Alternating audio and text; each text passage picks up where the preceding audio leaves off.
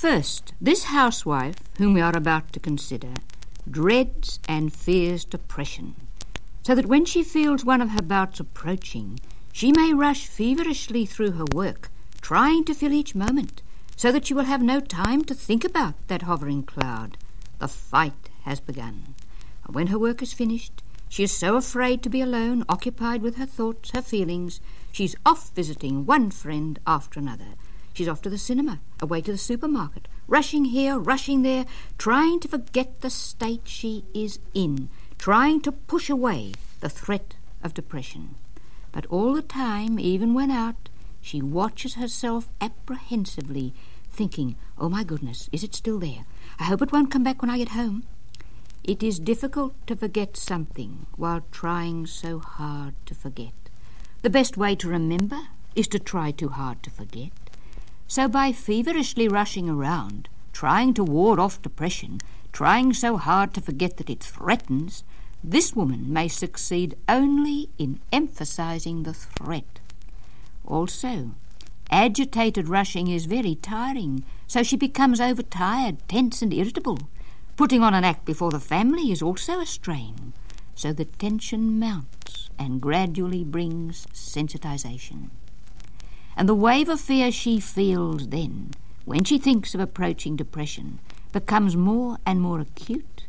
This spasm of fear comes in the pit of her stomach, in the exact spot where she feels the sinking feeling of depression.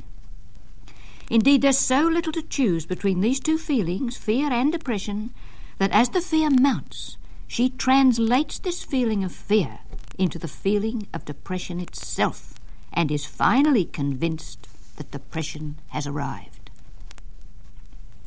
At this point, she despairs, and despair is the finishing touch. She has but to feel one flash of utter despair to at last admit to herself and to the family that she really is having one of her bouts. And now comes the barrage of advice from family and friends. "Pull yourself together, mother. Snap out of it, mother. Fight it, mother." As if she hasn't already been fighting it for days, weeks, and getting nowhere, except more deeply.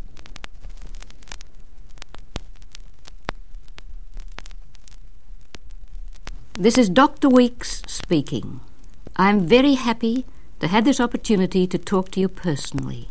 First, I want to say that however long you may have suffered from nervous illness, if you wish to recover, you can. The main difference between a person ill for many years and someone ill for a short time is that the one who has suffered for long has had much more time to collect disturbing memories, especially the memory of much defeat, so that he despairs so easily. But there is nothing physically altered within this person, determining that because he has been ill for so long, he cannot possibly recover now. However long you may have been ill, your body is waiting to recover in exactly the same way as the body of a person who has been ill for only a short while. The same processes of recovery are waiting to work as well for you as for anyone else. It is important to understand this, because your illness is very much an illness of the way you think. It is very much an illness of your attitude to fear, to panic. You may think it's an illness of how you feel. It most certainly seems like this. But how you feel depends on how you think, on what you think. And because it is an illness of how you think, you can recover. Thoughts that are keeping you ill can be changed. In other words, your approach to your illness can be changed. Now, don't despair when you hear me say this.